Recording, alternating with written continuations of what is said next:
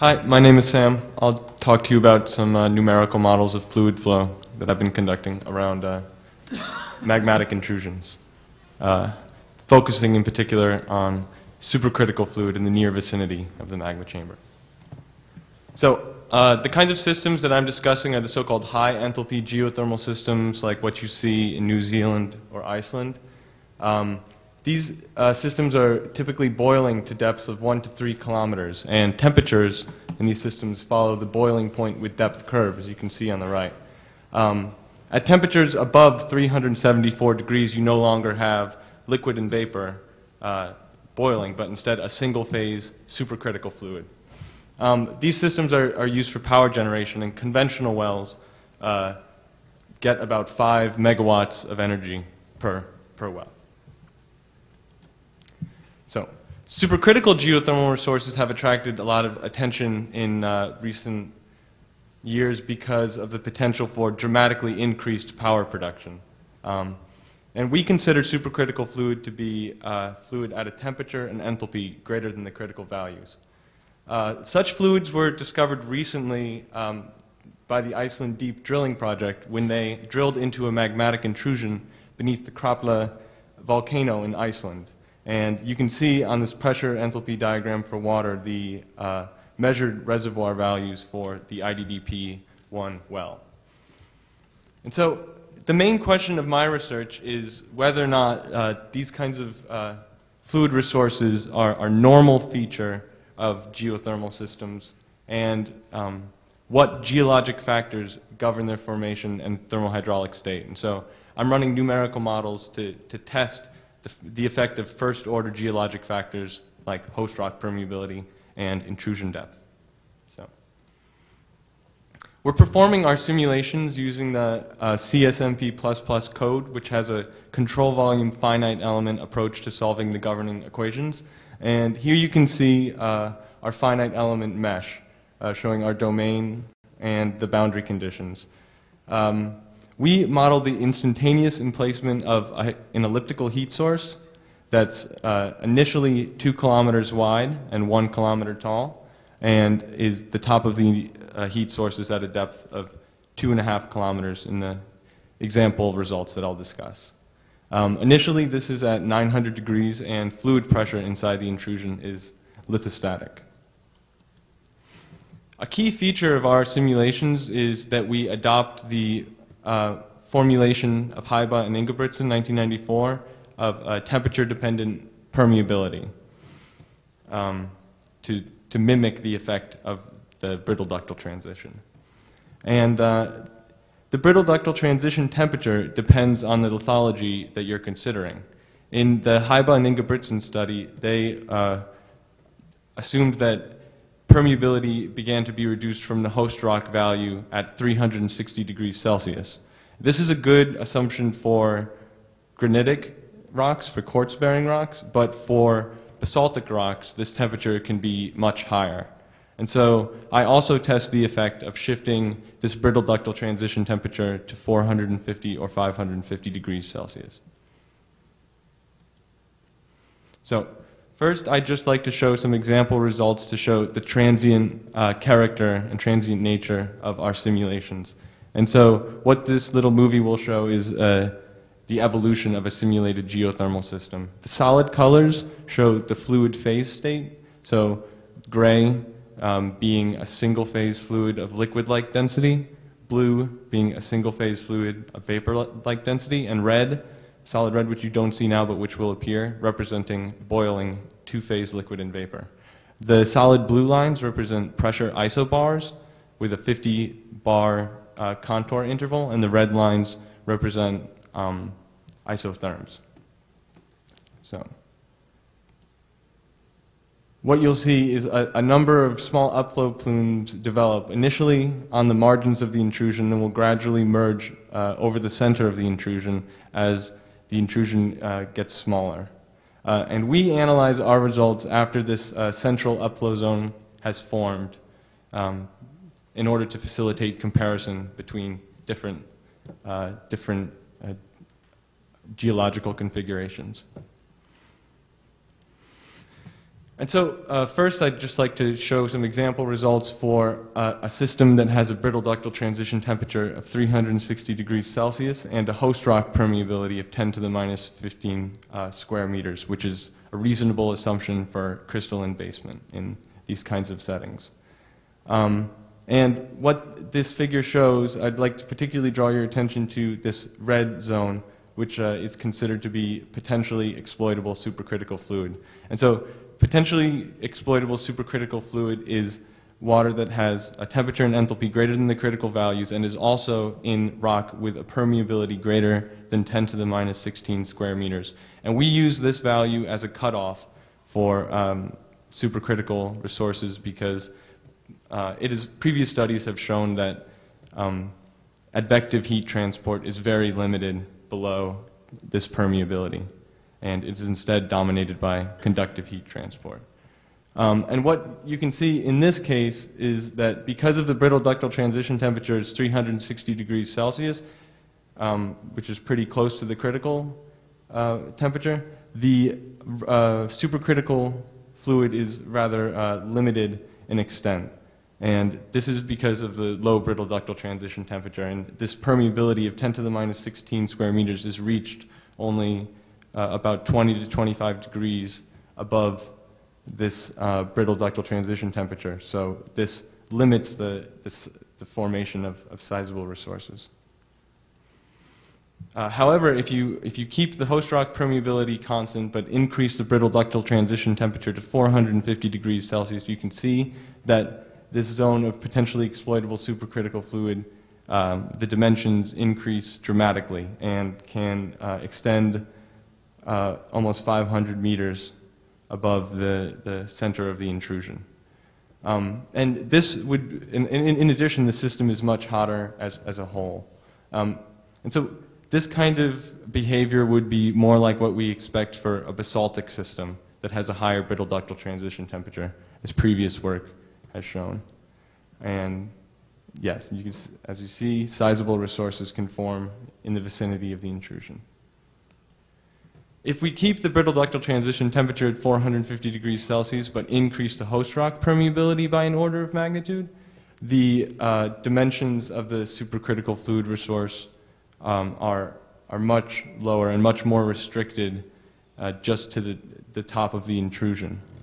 And this behavior is a consequence of the fact that the host rock permeability is so much higher, and this allows for much more rapid fluid circulation in the near vicinity of the intrusion. And this means that in the process of being heated up and flowing towards the intrusion and then upflowing away from the intrusion, fluid does not pick up as much enthalpy and is not heated to as high of a temperature, just because of the fact that the fluid circulation is much more rapid. And so even though the dimensions of the supercritical fluid resource are much smaller compared to the 10 to the minus 15 square meters case, the mass fluxes of supercritical fluid in the near vicinity of the intrusion are much greater because the host rock permeability is an order of magnitude higher. A good way to understand the role of permeability on fluid mixing and the size of the supercritical resource is to implement passive tracers, which can follow the movement of supercritical fluid through the geothermal system. And that's what we did in this study. And here I'm comparing results following the amount of passive tracer for a system with a permeability of 10 to the minus 14 square meters, a high permeability on the left, and an intermediate permeability on the right. And what you can see is that for a high permeability system, at the depths typically associated with geothermal production, so around 2 kilometers, roughly half of the fluid mass had come from fluid that was at one point heated to supercritical conditions. For an intermediate permeability system, in the core of the upflow, this fraction can increase to close to 90%. And so what you're seeing is that in the high permeability system, the supercritical fluid coming from the intrusion is just being mixed to a greater extent with lower temperature circulating waters in the process of upflowing away from the intrusion, while in the intermediate permeability case, the mixing is not as strong, and in addition, the supercritical resources are larger. In addition, you can also see the fluid-specific enthalpy contours on these plots, and they follow the distribution of the tracer, which indicates that supercritical fluid is actually distributing energy and enthalpy in these systems. And this is a completely new way to look at conventional geothermal resources as fluid that was, or at least a large amount of the fluid being produced was at some point coming from supercritical, or water that was at supercritical conditions. And yeah, this shows also the important role of fluid mixing in these systems. So, in summary, I've just presented some numerical simulations that test the effect of basic geologic factors on the extent of supercritical fluid resources, and we determine that a permeability near 10 to the minus 15 square meters, a brittle-ductile transition temperature above 450 degrees Celsius, and a shallow depth of intrusion all promote these kinds of resources. And since these kinds of values are reasonable assumptions for many systems, this, going back to our original question, this would indicate that supercritical fluid resources could indeed be a key feature in many, many geothermal systems. In addition, you can see on a way to summarize the results is to plot the thermal structure of geothermal systems, assuming different conditions of brittle-ductile transition temperature and host rock permeability on the pressure enthalpy diagram. And so the solid blue line shows a system with high permeability and relatively low brittle-ductile transition temperature. And this system only intersects only boils at shallow, relatively shallow depths, because it's picked up relatively low enthalpy, or relatively little enthalpy in the vicinity of the intrusion, and has been mixed to a greater extent in the process of upflow. While for a system with a permeability of 10 to the minus 15 square meters, or a system with a higher brittle-ductile transition temperature, these systems can boil over the entire depth range. In addition, you can see that for these systems that do boil, they have similar thermal state at temperatures below 300 degrees Celsius, but at higher temperatures, depending on the values of these geologic controls, the extent and thermal state of the supercritical resource can be dramatically different. So for a high permeability system, represented by the solid red line and high brittle-ductile transition temperature, this evolves quickly from supercritical to boiling conditions, and this is a result of this increased degree of fluid mixing. While for an intermediate permeability system, this transition occurs more gradually over a larger pressure range. In addition, this diagram shows that if you assume values for the geologic controls that are appropriate for the Krapla volcano, we can reproduce the thermal state of the thermohydraulic conditions that were measured in the IDDP-1 well.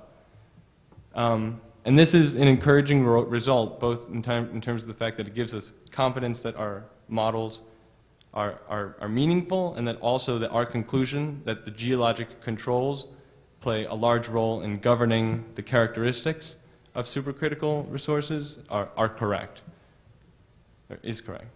And so this match is an encouraging result. So that's all I have for you today. Thanks.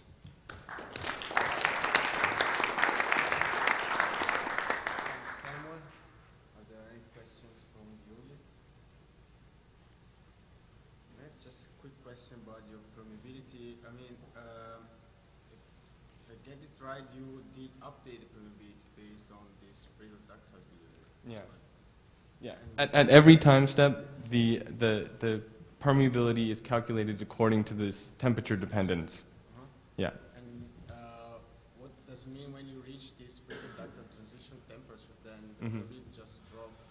Yeah. So we have a function where permeability decreases in a log linear fashion below the host rock value once this brittle-ductile transition temperature is reached. And I would refer you to Heiba and Ingebrigtsen in 1994, their study, because we adopt the same formulation but only allow the brittle-ductile transition temperature to be changed. So while they assumed a fixed value. So, yeah. But if there's no other question then,